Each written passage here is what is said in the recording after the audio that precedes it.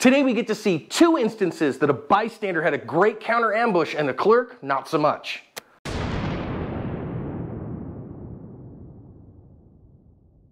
Hi friends, welcome to today's lesson here at Active Self-Protection. I'm your host as always, John Correa. Today's video comes to us, two of them from Houston, Texas. They're good lessons today.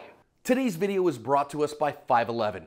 511 offers some of the most functional, comfortable, flexible, and fashionable gear, no matter your mission, with James Bond features like special pockets, stain resistance with water-wicking coatings, and mechanical stretch. Everyone knows 511 gear is great for field use and when you're training on the range, but if you haven't tried the latest 511 jeans, you do not know what you're missing.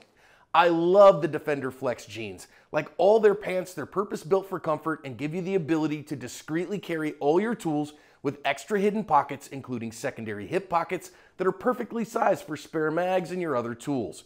Once you try these jeans, you will have a hard time wearing anything else. Visit your local 511 store today or 511tactical.com. They are a one-stop shop for all your concealed carry clothing and gear needs. Click the link in the description for 20% off regularly priced items from July 19th to the 25th. No codes necessary. To get a free apron, use the code GRILLIN22. In this first one, you're going to see several guys walk in, at least 3 come in, there's at least 2 more staying at the door. 2 dudes that came in first, both are going to pull guns here. You see the one guy walk by, second guy in the white jacket draws a gun as well. And you see that customer kind of just back off like, hey man, whatever you want. Threatens the employee, hey, open up the till, whatever. One of them with the backpack is going to go off into the back and start grabbing, smoking products and stuff like that. This is apparently a cannabis dispensary. Going to grab all the money. This is the dude that ends up kind of, threatening people with a gun, whatever. Go into the back and looking for some more stuff. They ran off once they got what they wanted and nobody got hurt. This next one, on the other hand, you see these 2 guys walk into this general store and they are going to then point firearms at the employees and demand they open the register. Now, I want you to pay attention as they are doing that. To the top on the right here, you're going to see a pair of feet. Like a customer is going to kind of walk up, see what's going on, and nope the heck out of there. Now, what we have here is we have a female employee and the person in the red shirt is a male supervisor who they say, hey, we want you to get into the register. So the supervisor's gonna be like, hey, let's see if I can scan my, this thing to buy, whatever, and see if I can get you into the registers and do that. But unfortunately, he's stressed out because a dude is pointing a gun at him and he's not able to get into the register to get the money to pop open as fast as this guy wants. And so he's trying to figure out how to get in there, and all that trying to get in there, he gets frustrated and you see the muzzle flash there and he shoots the manager in the leg at that point. And you're gonna see there that this manager is bleeding pretty good out of his leg. And that does get the register open here, or it's about to get the register to open. And once it does, they're going to grab some cash. Now, when the dude with the gun runs out, the female employee kicks at the other guy. So they only got a few bucks, apparently just a minimal amount of cash. The manager was taken to the hospital for his gunshot wound, and we're going to think about lessons. Okay, what do you think out of this one? As the bystander, would you step in or would you fade into the background like these folks did and say, nope, not my circus, not my monkeys? I'm interested to hear from you. Both of these lessons, I want to talk about bystanders and their impact and what you can do and what you should do. Because now you got dudes walking in here, at least 2 of them with guns.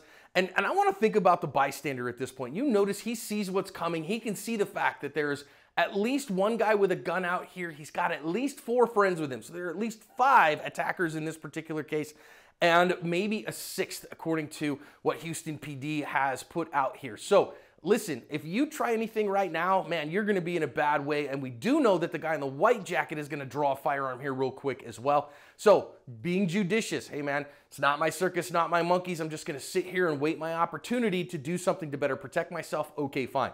Now you notice right here, they've basically forgotten about him.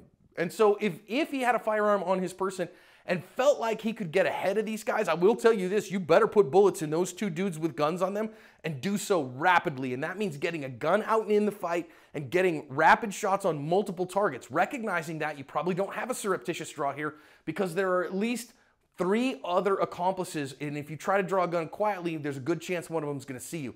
So getting that gun out fast and getting on those guys would have been the thing. There's no saying that he has to, though. Again, you can just kind of wait and be like, hey man, they're not looking at me, they're not messing with me. But that's not complete, because watch what happens. He is going to turn and look. So if you choose to get involved here, if you choose to intervene with these guys and stop this robbery, Use your turn. Don't wait forever because your turn will eventually go away like this guy's does here.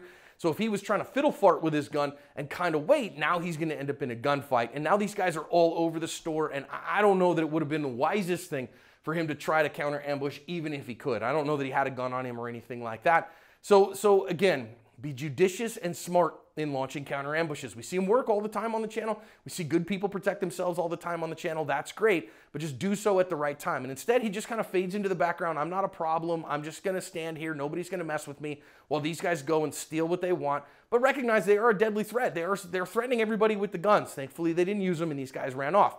This next one, of course, comes to a very different place because as these guys come in, very similar scenario. They're going to point a gun at the employees and demand the cash out of the register. I'm sure demand some product as well.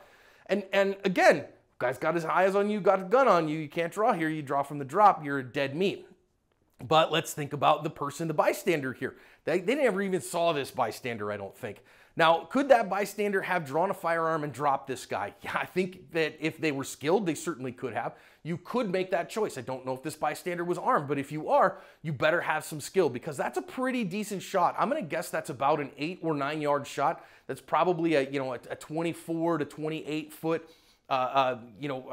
the product line there, that shelving unit. And so you got to have some skill, and a lot of people don't have that much skill, and it's a perfectly acceptable moral choice just to back out of there. It's perfectly acceptable to say, you know what, this is not my problem. I'm going to back away and go out the emergency exit in the back of the store. And now that leaves, of course, the employees to deal with the problem. Now, one of the reasons that we say comply fully or resist fully is because of what happened here. So again, get into the register. Listen, man, I'm going to get it for you, whatever. Ring a product up. Say they gave you 20 bucks cash, hit the go button, and then let them grab it all and deal with your inventory problems later. Because when you don't, then he gets frustrated with what's going on in his world and you end up getting shot. So this guy's trying to comply, but he doesn't comply fast enough for the robber. So even compliance is no guarantee of safety because you can get a robber who gets just angry about things and wants to prove to you that you have to do what he wants you to do. And of course, this is a use of deadly force. If this guy's shooting at me or somebody that I am working with, whatever, we're not drawing from the drop anymore. We're drawing on gunfire. And if somebody is actually firing at you, then I don't think there's anything else that you can do other than get into the fight. Of course, this manager doesn't have that capability, I don't think. And he's not armed, and so he just has to deal with getting shot and continue to try to comply. I want you to notice how much blood there is here, and this is one of the big reasons you want to carry your first aid kit on your person. For you, for your loved ones, for your coworkers, for something like that. Because when they finally drive these guys off, and I don't think this is a great idea for this employee to come and try to kick at this guy, because of course the guy with the gun could come right back in a big fat hurry. But thankfully those guys ran off, and now what? Now you're trying to improvise medical equipment to try to get this guy to the hospital. I would strongly recommend.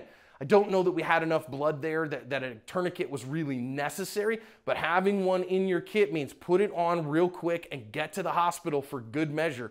And get the gauze on there and all those things and get him to the hospital. That means you need some skill as well as your equipment. Always remember the ASP medical kits. If you buy them on Mountain Man Medical, all the proceeds that come to ASP on those, we give that to charity. Right now we're using a really high quality, top end charity for first responders and police officers not to take trauma home from their shifts with them. So we'd appreciate it if you'd buy one of those and help us to help cops all around the nation. And these folks here taught us a couple of good lessons on when the best time is to cover our ASP.